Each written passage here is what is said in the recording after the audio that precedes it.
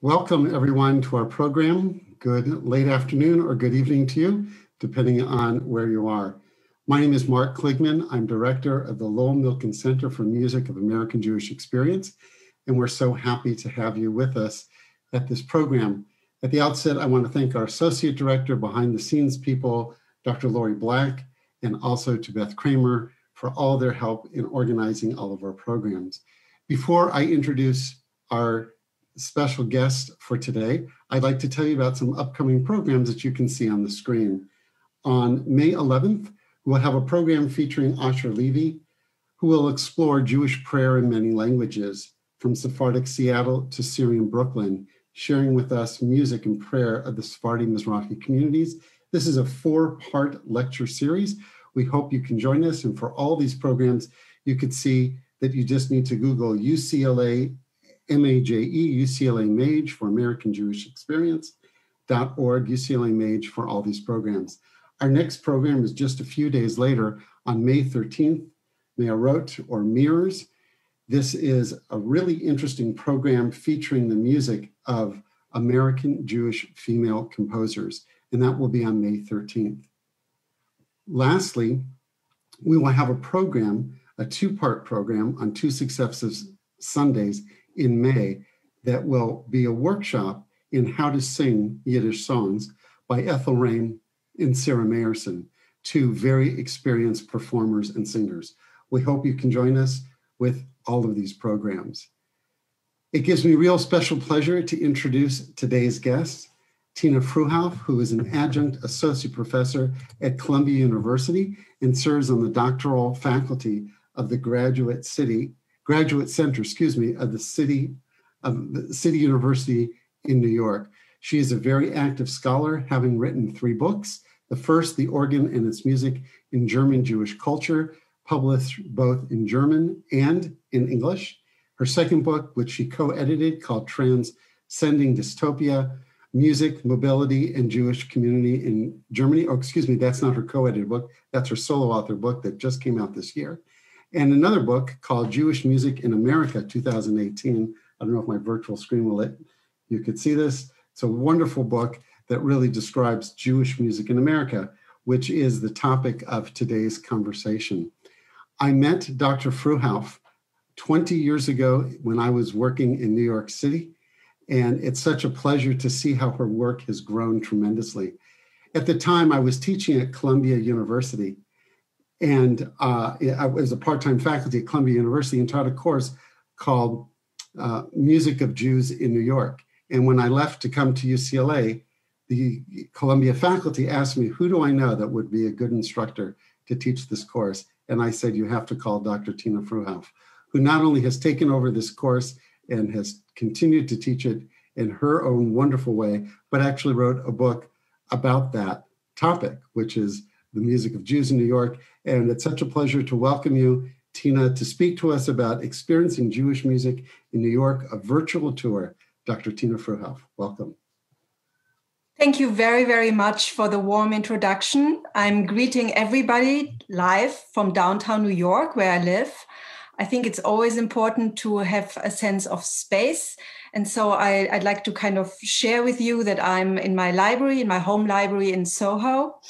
And this is where I've been working not only on books, but I've been also teaching this semester. And I'm delighted tonight to take you around virtually to New York. And one day you will be back here and you perhaps can trace all the steps that I'm providing, taking the sounds with you that I'm presenting to you tonight. I say tonight because in New York, it's already 7 p.m. I assume not everybody is in Los Angeles. So wherever you are, I hope you have a good hour with me here live from New York. There's no better way than to start a musical tour than with music. So without further ado, let me start by presenting you a mystery piece of music.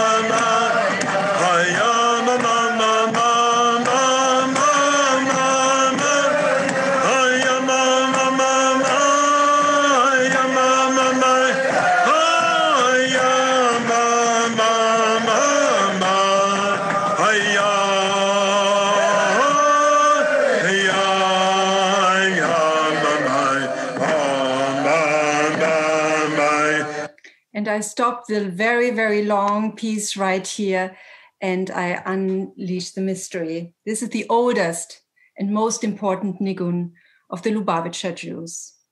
It is known as Dalet Bavos, melody of 4 stanzas or gates, also known as Rav's nigun or Alter Rebbe's nigun. While nigunim are generally not attributed, this one is believed to be the first nigun by the first Lubavitcher Rebbe, Schneur Zalman, from the 18th century. Though note that he was not a composer or creator in today's sense, but rather someone who adapted or adopted the melody into Lubavitch.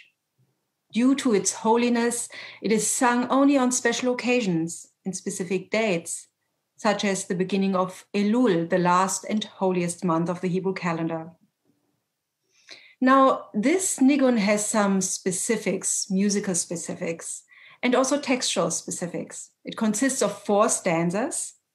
Each of one is intended to elevate the singer and listener to the next spiritual level, to ultimately achieve devikut, closeness to God. Each ends with a signature step, with a yearning quality. It's in common time, which in music we call 4/4.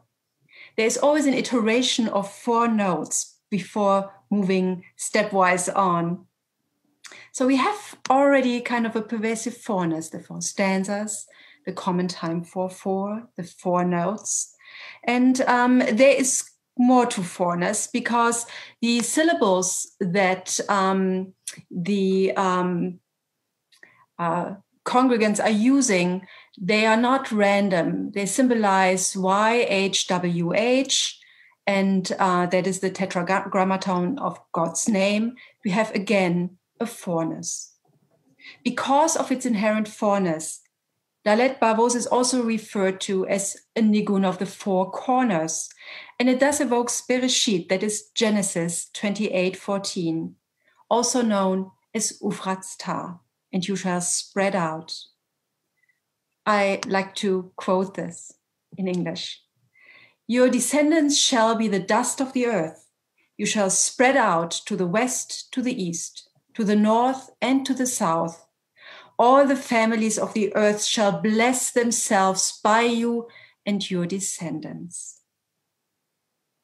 The inner meaning of this verse is to disseminate the wellspring of Judaism, one of the ideals, core ideals of Lubavitcher Hasidim, as evident in their extensive outreach. Think of Mitzvah Truck and Soup Kitchen, and visit Chabad.org.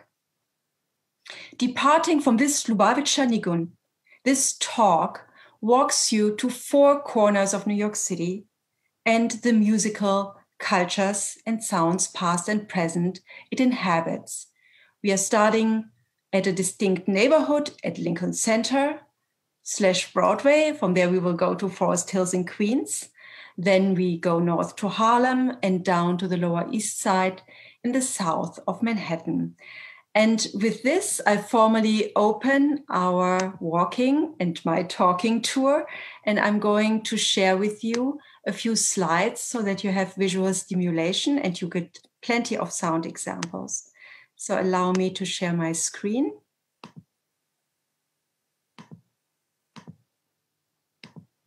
And now you should imagine yourself to be at in the west of Manhattan, at Broadway, kind of at Lincoln Center, in the Lincoln Center vicinity.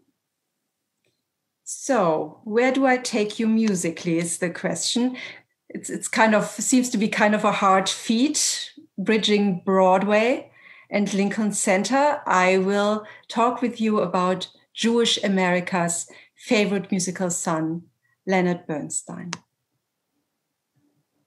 With the exception of a gap between 1945 and 1963, Bernstein composed some 20 works with Jewish themes or text throughout his career.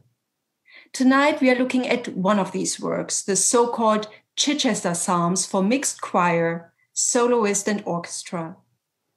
Each of its 3 movements is based on 2 psalms that address universal human questions and emotions.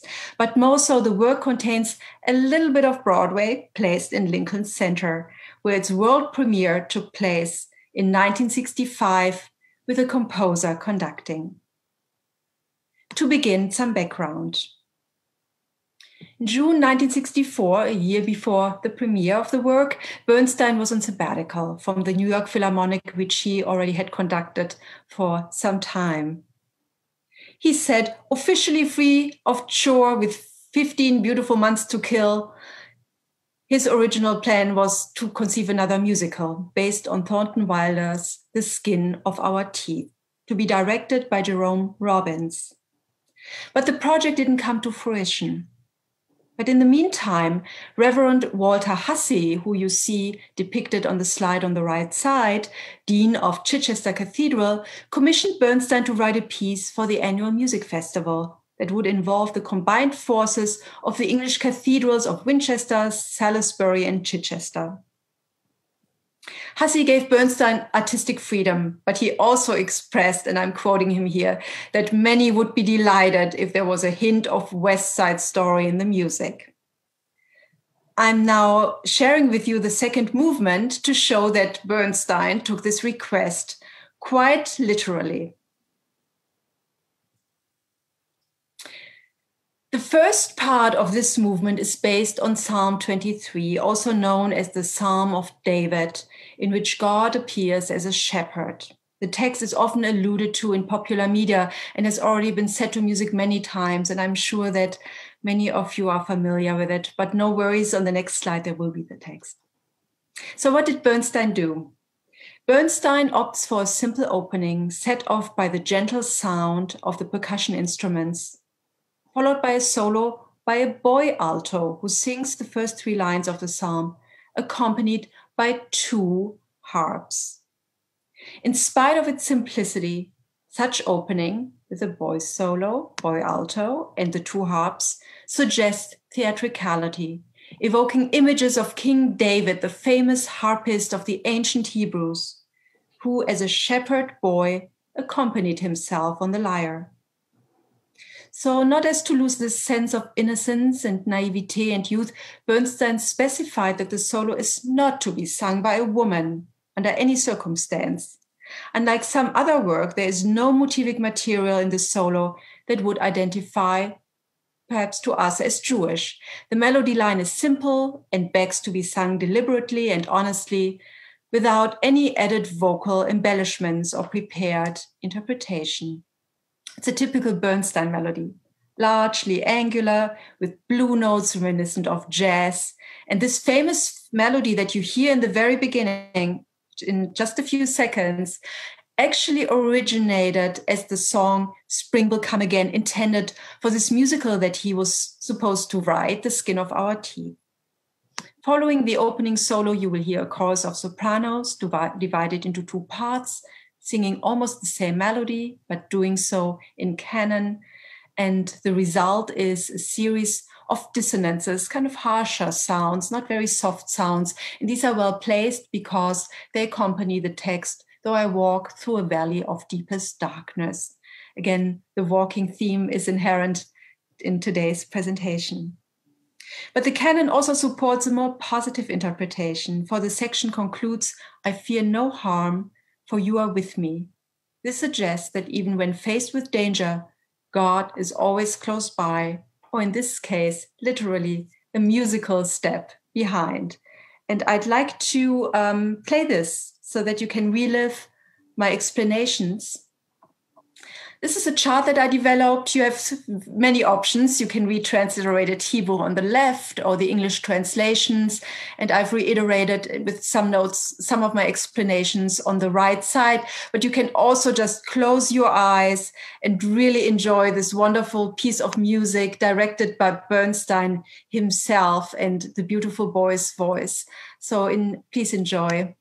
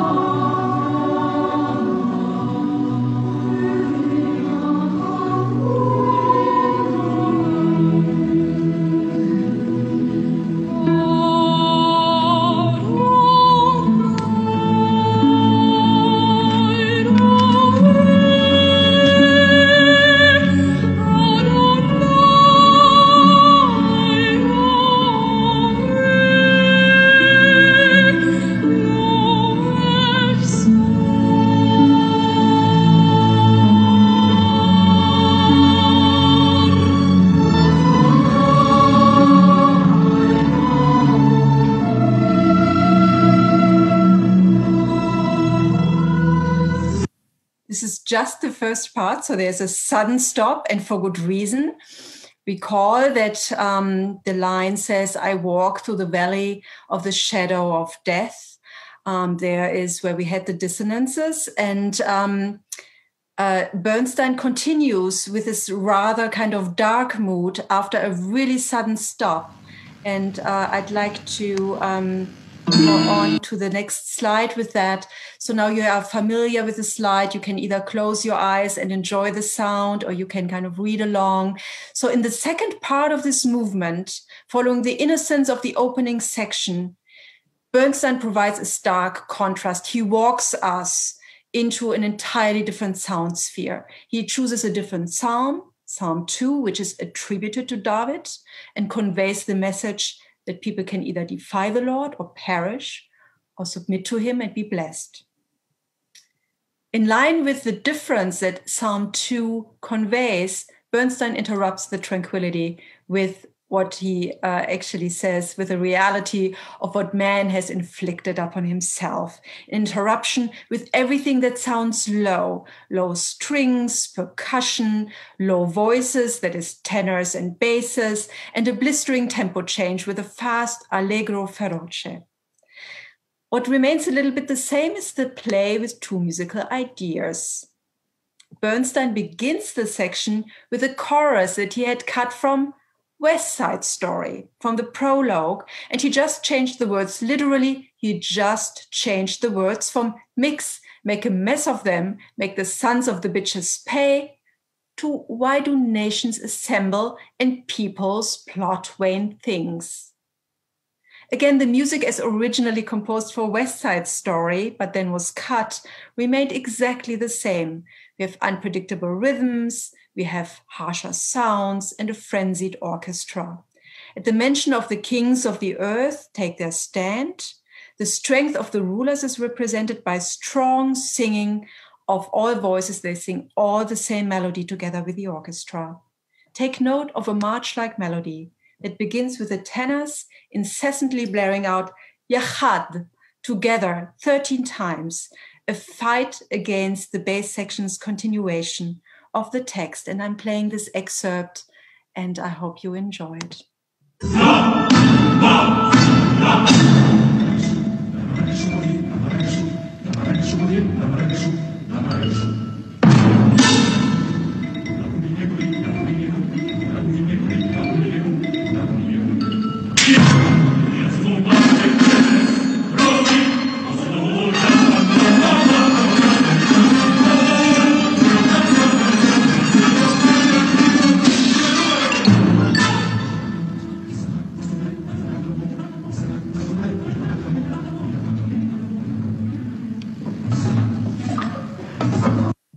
And again, an abrupt ending, because there is a third part of this movement to which I'm going to introduce you now. And the third part is quite simple, because it really stacks the first parts, the music that you heard in the two first parts, on top of each other. The high voices and the low voices, combining them kind of in an overlay, including the psalm text. So you will have problems understanding the text because it sounds like a kind of big rumble. In Bernstein's own words, the movement ends in unresolved fashion with both elements, faith, the first part, and fear, the second part, interlocked. You will hear juxtapositions of very contrasting melody types, rhythm, tempos, and this is maintained at the very end without any resolution.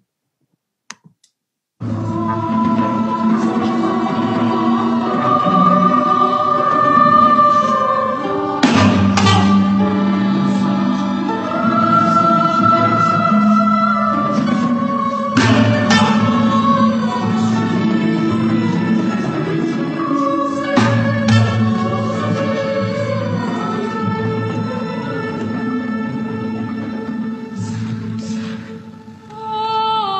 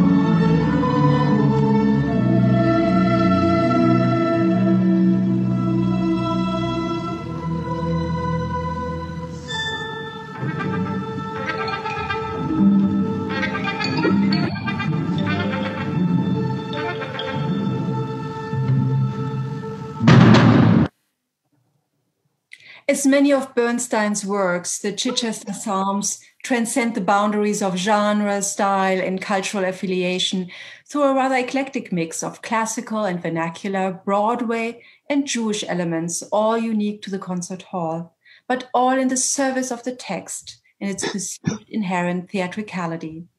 For Bernstein, such eclecticism was not a crutch, but rather a liberating and conscious agent that allowed him compositional flexibility to interpret Hebrew texts and Jewish topics. This led him to a profound conclusion that a renewal of faith in modern times requires a return to innocence, a shedding of the trappings of dogma, and a fundamental belief in our common humanity.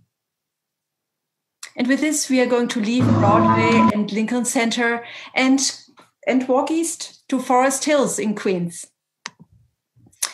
Starting in 1972, Queens became one of the largest Bukharan Jewish destinations in history due to the immigration that occurred as Jews of Uzbekistan and Tajikistan immigrated to Israel and the United States due to looser restrictions on immigration. Many of them settled in Queens. And to give you a sense of place, I share here on this slide with you a picture of Beth Gabriel. That's the Bukharian, one of many Bukharian congregations in Queens, one of the largest, really. Ezra Malakov has served this congregation as a cantor. And now you probably expect some cantorial music, but I'm going to disappoint you. And I'm going to give you a different shade of Ezra Malakov. You see him here on this slide, being part of the ensemble Makam with a few other musicians. You see them all dressed in traditional gear with instruments that perhaps you're not familiar with, and no worries. I'm going to introduce you to all of it, to the sound world, after playing a short clip to kind of ease you into a very kind of new sonic world. So here's a little clip to warm up.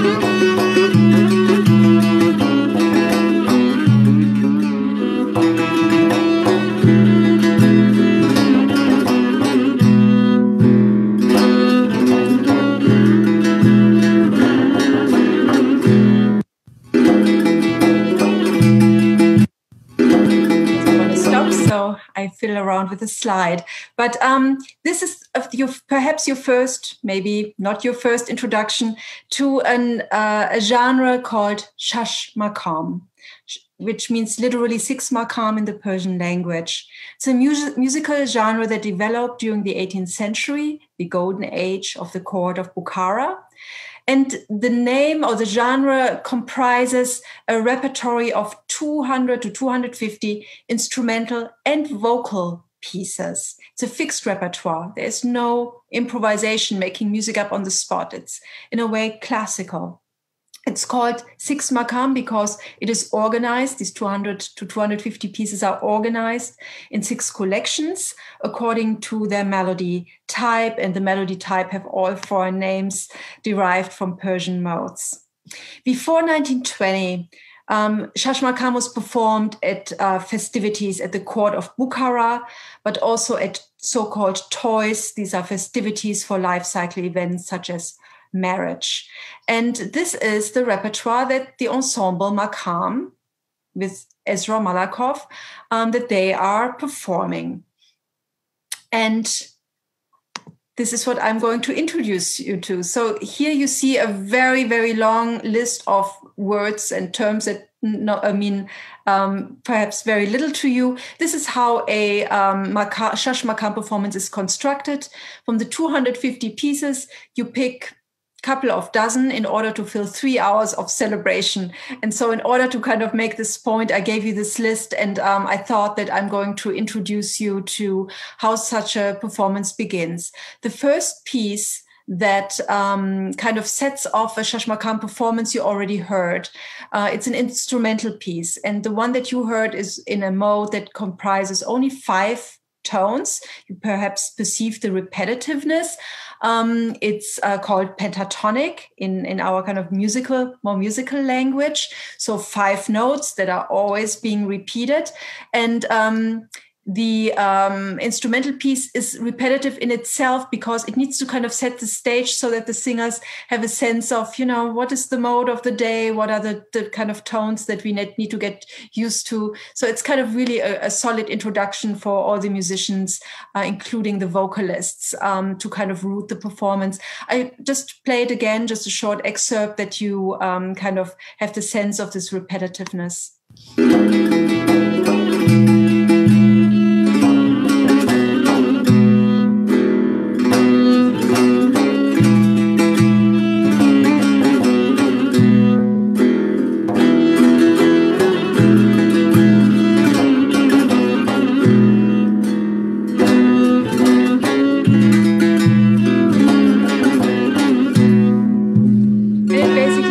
Like this, and then followed classically, this is always the classical opening, you have a vocal piece.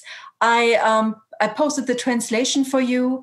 Classically, the texts are in Persian, and that already kind of indicates that, what is the Jewish connection? What is the Hebrew connection? There is none linguistically. And if you parse the text, seeing your beautiful figure, the sun was glad, but seeing your face, the sun felt itself darker. You realize there's nothing religious to it. It's a Persian love poem, basically. So we'll get into what this all means for our Jewish community in Queens a little bit later. But let me first play this, that you get a sense of they're picking up the same notes, and I don't want to kind of spoil the surprise, but don't be surprised if you hear men and women singing together. You already saw the picture. That's also kind of a hallmark of that performance.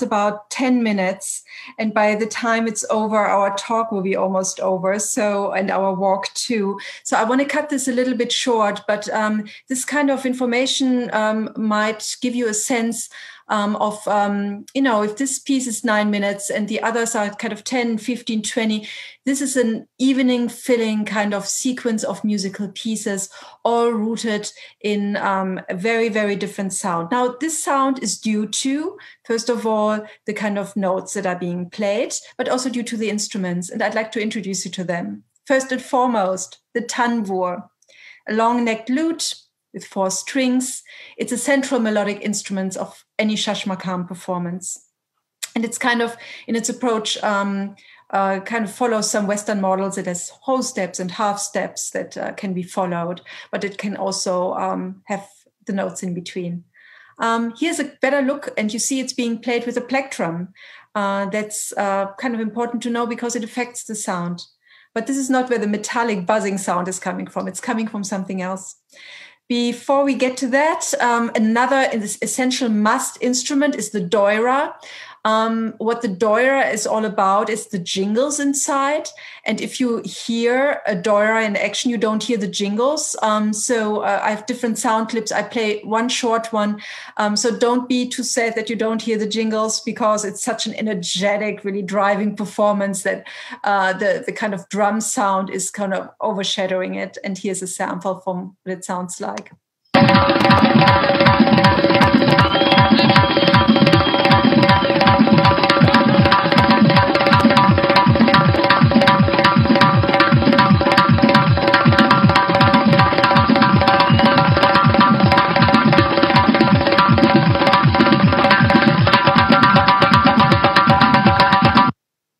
So that's it.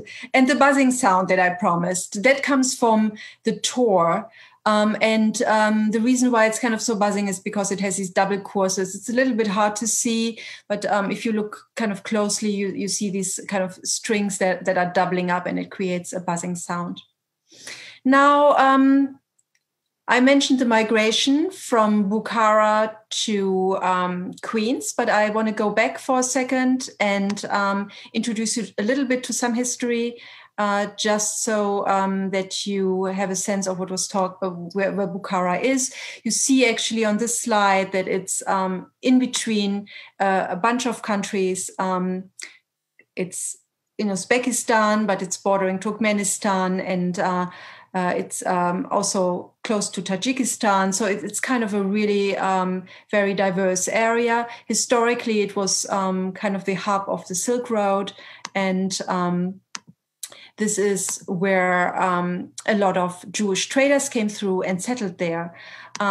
But even though Jewish traders settled there, this is not the origin of the Bukharan Jewish population in Bukhara. This goes back supposedly to Babylonian times.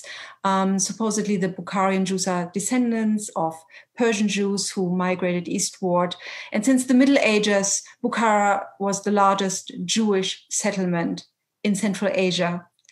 And it was the home of the Bukharian Jews until the 20th century. Until it changed with the rise of the Soviets. The Bukharian Jews are considered one of the oldest ethno-religious groups in Central Asia, and they have developed their own culture over the years. But Shashmakam is not their own culture. So the migration west began, as I mentioned, in the early 20th century with the Soviets' capture of Bukhara, and before that, it was kind of a very, very safe harbor for Jews to live in. Just to give you some samples, I don't have historical documentation of Shashmakam performances, but we're talking here about the music of a people, and I wanted to share with you some impressions of the people from a historical perspective. Here's another one. So given that Shashmakam, when it evolved in the 18th century, was being performed by Hindus, Buddhists, Jews, Christians, it was a co-creation.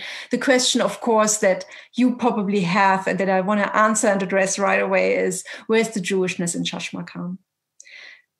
So no other Islamic music was as dependent on Jewish artists and teachers as that of Shashmakam. It was really a genre of co-creation.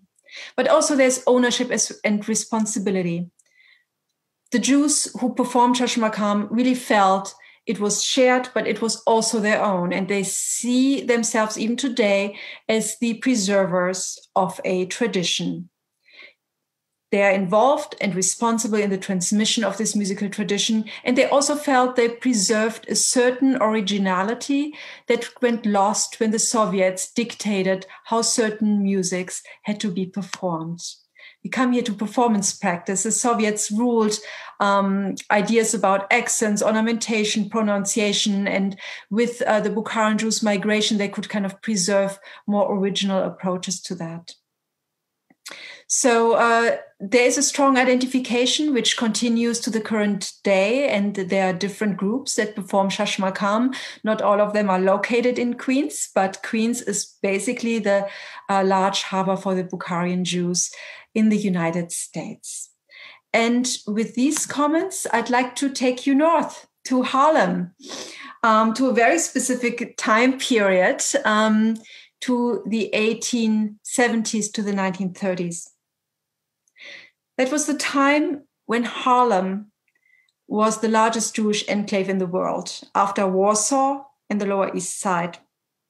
So I should note and share that the Jewish connection to Harlem goes back at least to the 18th century, though Jews had been always a minority in the neighborhood, kind of giving way to larger conglomerations of populations like Germans and Italians, and then later the Black population. One thing to keep in mind when we talk about size, at one point, there were about 170,000 Jews living in Harlem alone. They moved uptown from the Lower East Side or other places, driven initially by wealthier German Jews who were Americanized and who wanted to have bigger places, and Harlem facilitated that.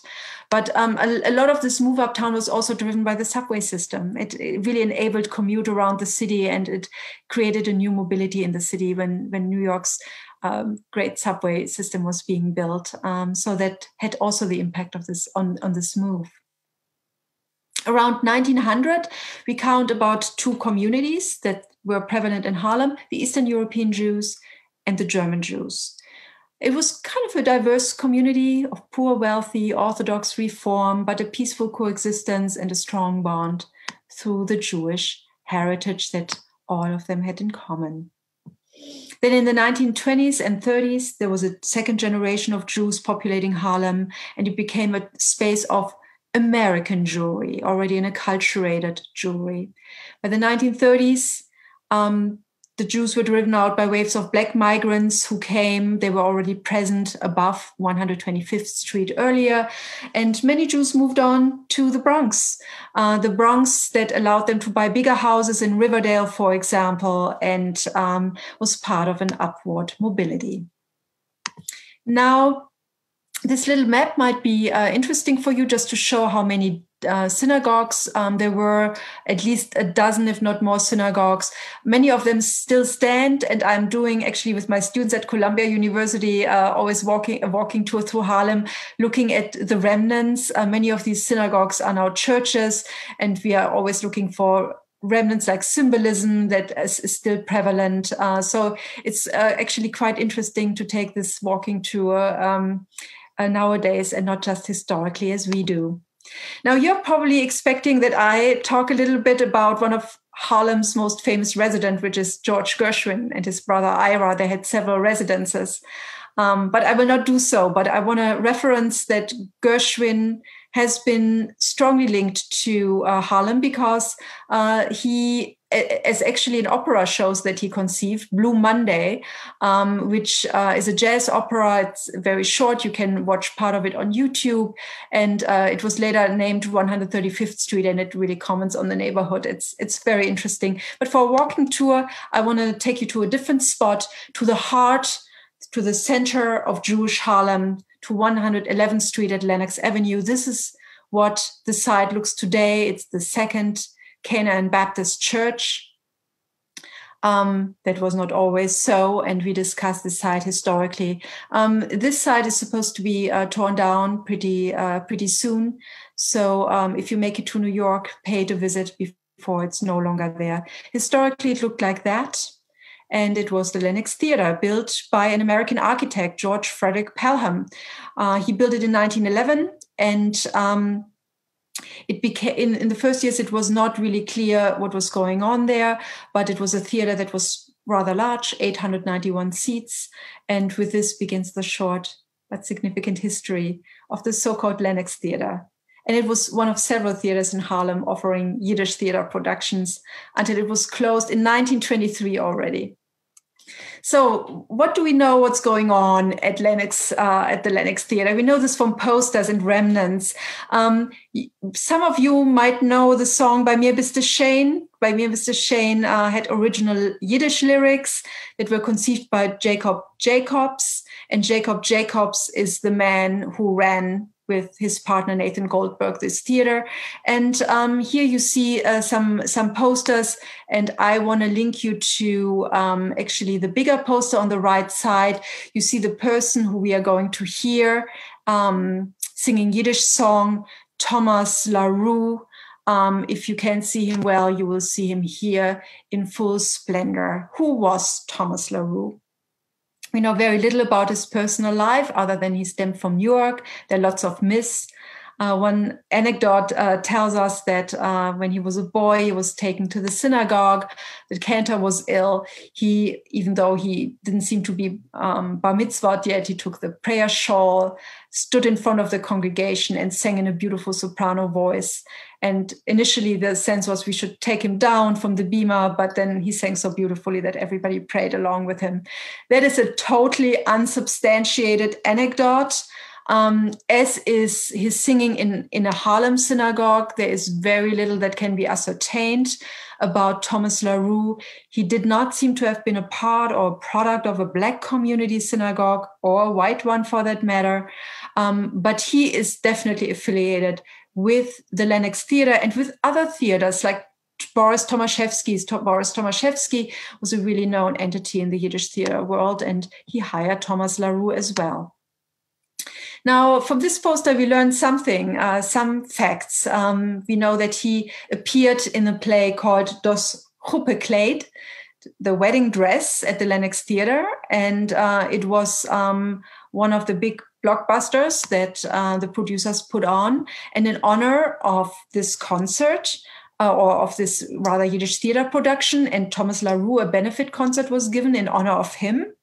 And guess who attended? I hope you know at least one of the name. The famous Jossele Rosenblatt, according to this poster, was supposed to be in the audience and be smitten by Thomas LaRue.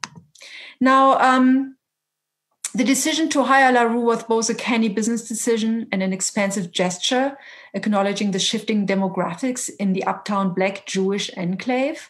And while it's unclear just how many Black patrons attended the performances, the nightly packed houses attest to LaRue being a really big draw for the Jewish community and those attending these performances.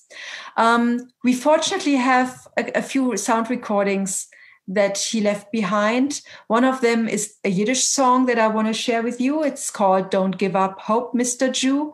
And it's a very unapologetic listing of historic tormentors of the Jews.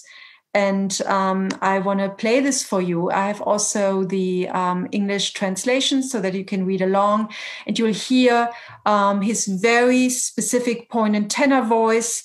And I hope that you kind of get a sense of at least his vocal strength. We can't unfortunately see him acting, but here is his voice.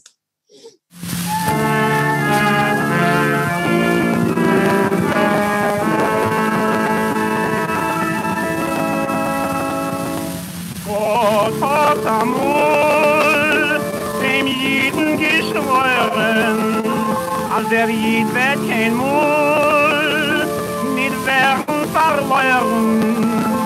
Bis am bei dem Jahr wird sich mehren in Völker aus Nacht, den Himmel die Sterne. In Mut ist geworden, in dem Jid absehen. Der Goya der Säune macht im Pogrommen sein Blütenhalten fließen, fing wie in Stromen. Man verwirrt sein Leben erschreckt. Ich betrug bei ihm alles weg. Der Freunde dahin, hat sein Kind, in hoch auf Fahnen, singt sie mit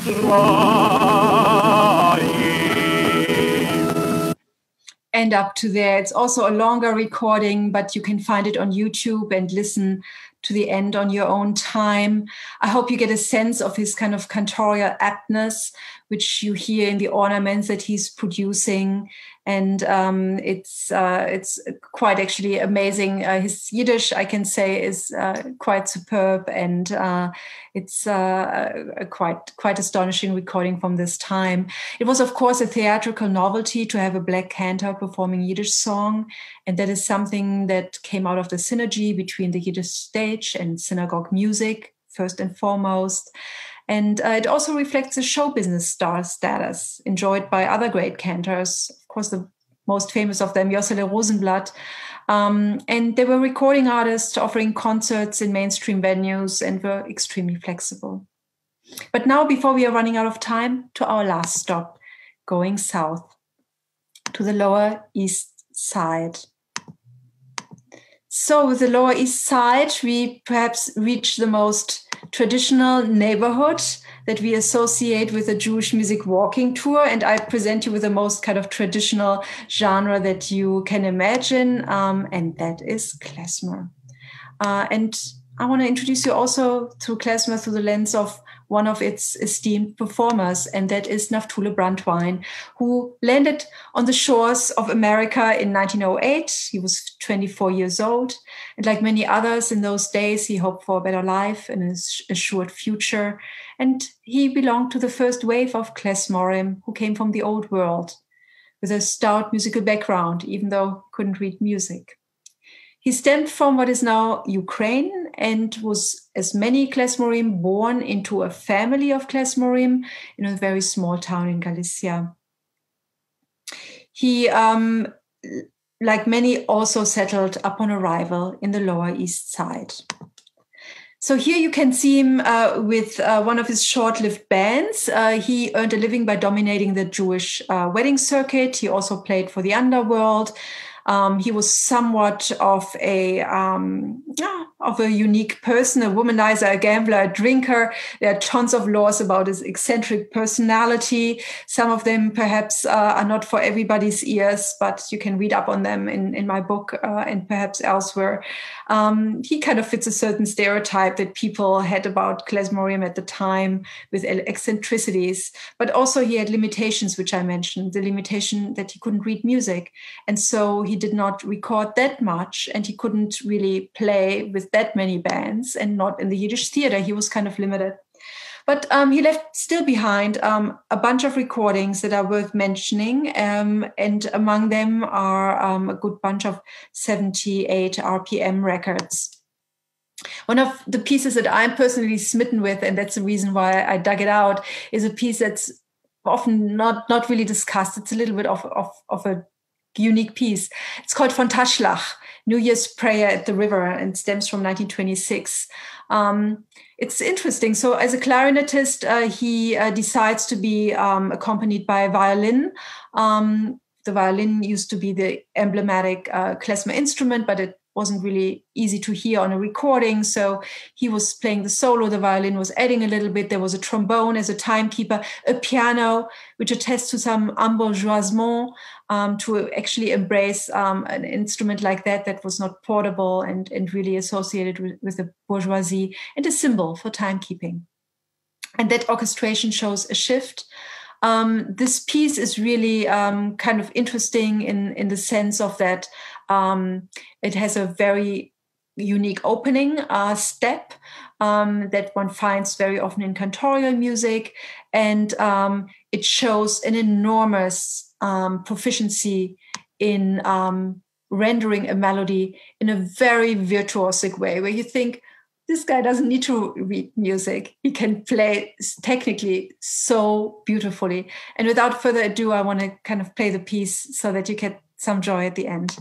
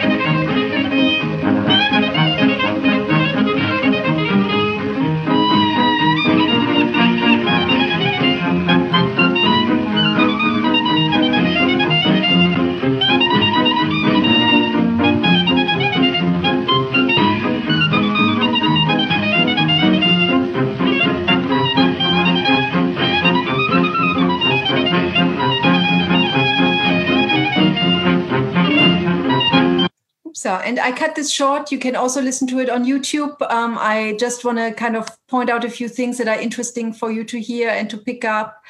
It really shows, this recording shows that his art is so fluent, it's inventive, it has emotional depth. It's also raw and gutsy, and at the same time, it's incredibly effortless as he easily changes registers. It's very lively. He jumps up and down the scale, covering a really impressive range, while sneaking in slides and trills and other embellishments that are really part of the klezmer culture. In other words, or in short, Brandwein, in playing his melody, reveals himself as a relatively unrestrained master.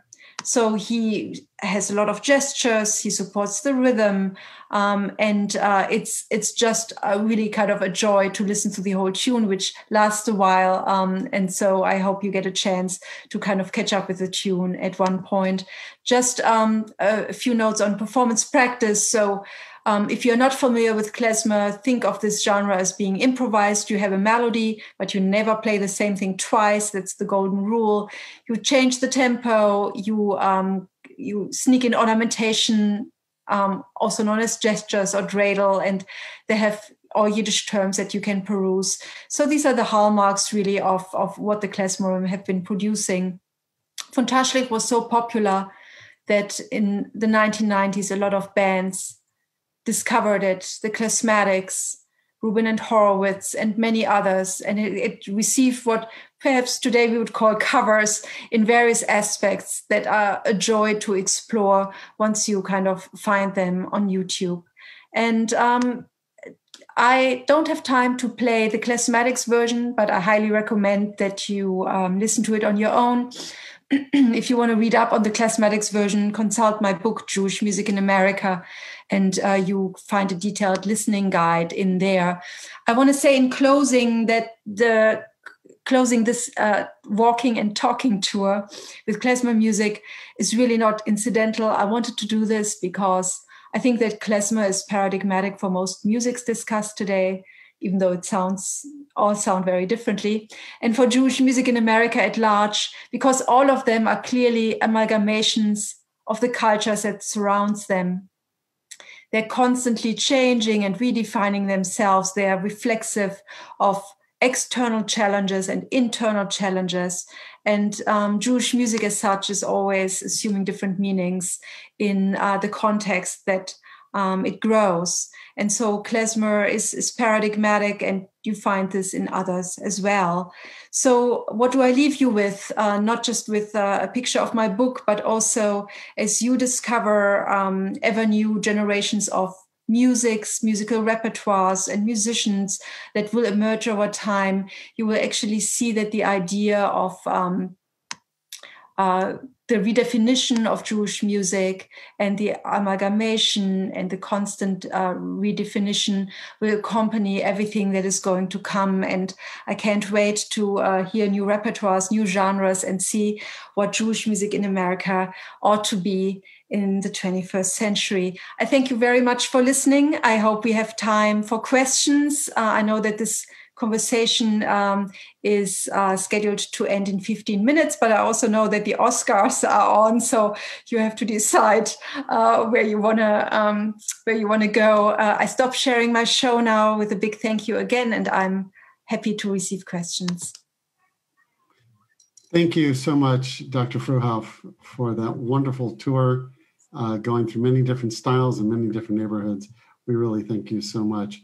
So I know that I think we have a few minutes for questions. I know that there's one question that came in from Robert Cohen, who wanted to know, there was a passage from Deuteronomy or Devarim that you had mentioned at the very beginning of your talk. And Robert Cohen just wanted to know which passage that was. It was a passage from Bereshit or Genesis, and I think it was 28:14.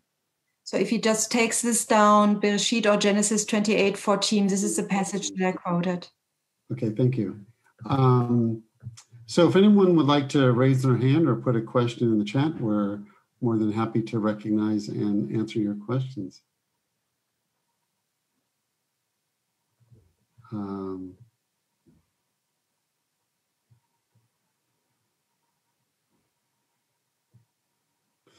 So someone is asking if Naftali Brandwine's music was mostly for weddings. Well, this is how he earned a living. But I think that a piece like Von Taschlach, the piece that I chose, is not a prototypical wedding piece. It fits into the mold of the kind of styles called Freilichs that are played at weddings. But with a title like this, you know, it has really the high holiday association when you do Taschlach. So that piece, perhaps not. I mean, he was also known to play in other venues on the Lower East Side. It's just, I think he diversified, and later on he really focused on the wedding circuit. So there were different opportunities for klezmer musicians to play. One was to play in an orchestra. The other one was to play in a Yiddish theater, which means playing in an orchestra, but not necessarily solo. And then to play in bars and entertainment etablissements of all kinds of sorts. Okay, a few more questions are coming in. I have about 4 questions. One is, does your book talk about Jews who were involved with Tin Pan Alley? Yes, it does. And my book is, I take different approaches. My book is a spatial approach. It looks at different spaces in America at large, the synagogue, the Jewish home, and Tin Pan Alley is mentioned, but in a very idiosyncratic way where you don't expect it. There's no separate section on Tin Pan Alley, but I bring it up in conjunction with film music. So this is when I talk about specifically one piece that originates from Tin Pan Alley, Blue Skies, and this is where you find information. Okay, and we want to recognize Judy Nussbaum, who has her hand raised. Would you like to ask your question, Judy?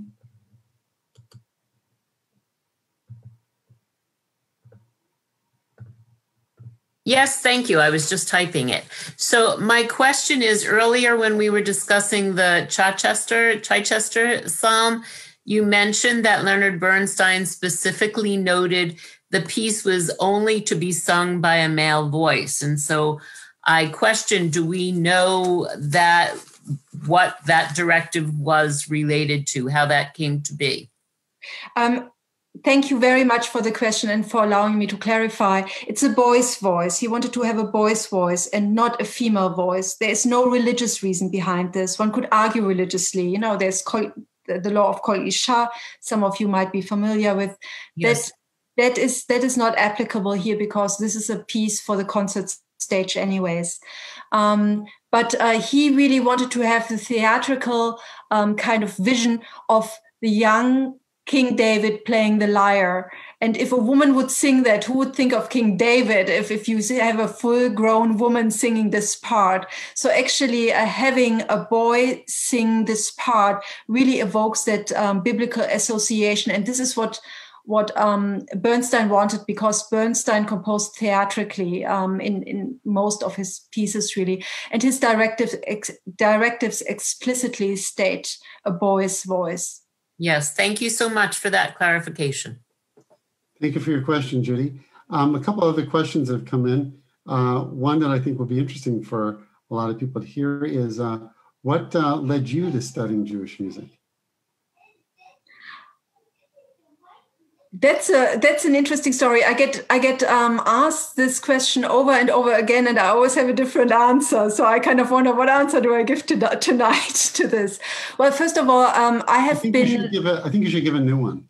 I should think of a new one. Well, my first book was about the organ in Jewish culture, and because I'm a trained organist, for me that was fascinating. The fact that I never really heard about organs in synagogues. For me, organs in synagogues were like a total no, and learning about that fact and being a trained organist, that actually triggered my curiosity. But there are, of course, more complex questions. I had a complex upbringing in a complex household where religiously I just didn't do what I was supposed to do and or what I was assigned to do, because I grew up in a mixed marriage household, religiously mixed marriage. So that was, I think, opened me up to being just very interested in all kinds of religions and denominations and in spectrums of religion as well.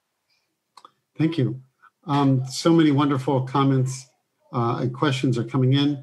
So we'll just take maybe a couple more minutes. What makes one nigun holier than another? Great. I love this question.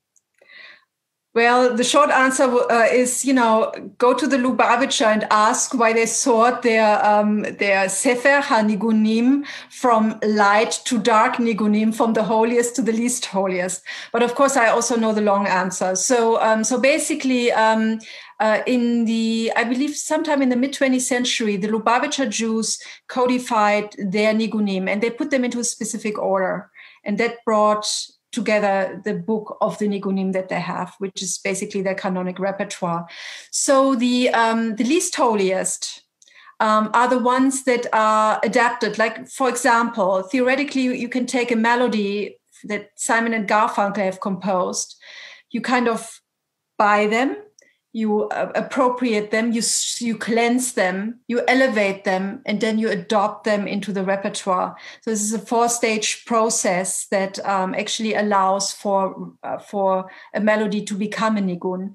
But because the source is evidently outside really of the Jewish realm and it's secular, it would be one that actually wouldn't be so holy. But the one that I played is really the one considered to be the very first created nigun by a Lubavitcher Rebbe, and as such it is considered the most holy. So there's this kind of really thinking of what is the source, where does it come from, where's the origin, and that makes one nigun holier than the other. But there's a spectrum, and I think it's very, very important when we think of Judaism and Jewishness, not to think of it monolithically, but as a spectrum. And I think that the Sefer HaNigunim makes it extremely beautifully clear in their organization of their canonic melodies. Thank you for these wonderful answers. You're encapsulating so much wonderful information in such a concise and wonderful way. Thank you so much. This next question, I'd love to hear your answer to this. Has Sephardic music been influential in America? And I should have, of course, brought it in, but I really wanted to discuss Bukharian music with you and the Bukharian Jews. Of course it has. And actually, Professor Kligman is a total expert on this, on a specific strand of Sephardic music. He has studied the Syrian Sephardic music. The liturgical music, has written a wonderful book. So if you want to know more about Eastern Sephardim and their music and how it made it to America and unfolded and was canonized here, then I must defer back to him. But Sephardic music in all its spectrum and breadth, of course, it's prevalent in the United States. The beauty really about America is that America really encapsulates everything. It's because it's an immigrant country, and as such, there is a Jewish music of every kind of heritage, tradition, and strand prevalent. It's a perfect place to study Jewish music. So maybe we'll just ask a couple more questions. One is, there are just too many to be asked, which I'm very sorry about. What are women's influences in Jewish music? It depends on what genre you look like. But Jewish women's influences have been increasing dramatically in the course of the 20th century. And I want to go into an area that perhaps is not that expected, because I always like to surprise people with the unexpected. And that is Hasidic women. So Hasidic women are not really known to have a music industry and market, but they actually have. And as of the 21st century, they have a true market with home recording studios, with outlets on YouTube that are not visible to everybody, but to many. They produce Broadway musicals and so on. So we see actually a real strengthening of women, even in Jewish pockets, that we perhaps do not expect. If you want to read a little bit more about Hasidic women and their involvement in popular music culture, I've written a kind of pretty big chunk on that in my book, Jewish Music in America. But then also, if we could just switch to something a totally different context, think of the cantorial realm and think of Debbie Friedman. And you see actually with Debbie Friedman, actually women really gained an influence because she was just such a strong person to leave kind of an imprint on what women can accomplish.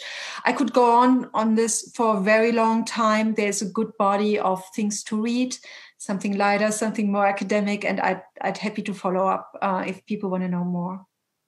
And one final question, which I think is really quite fascinating. What do you think about popularizing nigunim by adding pop instruments and a pop feel?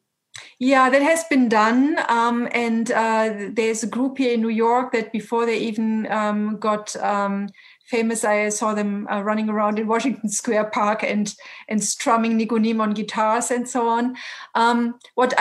If I should respond to this from a personal level, then I say, for me, anything goes. I'm a musicologist. For me, all music is important music. And from an academic point, I mean, my academic and personal is actually intertwined. So yeah, what I think it's an interesting development that my students certainly have taken note on that, writing about Zusha, the band Zusha, that is actually kind of popularizing nigunim in new ways. And then, of course, Matisyahu, if you're familiar with Matisyahu, he has done some of this popularizing in very few of his works because he's more into reggae, but there's still nigun elements in some of his reggae pieces. I think it's a very interesting development, and I think nigunim are very relatable. We see that in congregations like B'nai Jeshurun that have used nigunim for a long time to bring a community together, allows non-Hebrew speakers to join in. It makes for a good communal experience. There's so much to be said about nigunim and bringing them into different contexts and playing with them musically. There's a lot to be said. So Tina, thank you for a wonderful presentation and just your breadth of knowledge to really answer all of these questions. Such nice questions that were being asked. Really, really wonderful. And I just think another plug for your book. Jewish music, experiencing Jewish music in America, a listener's companion. I really recommend it. It's very, very readable. I mean, I think there aren't many books that really sort of just speak generally to people. It describes music, but not in a technical way. So it's something I really think that anyone interested would really gain tremendously from. So again, thank you for answering all these questions, and we just thank you so much.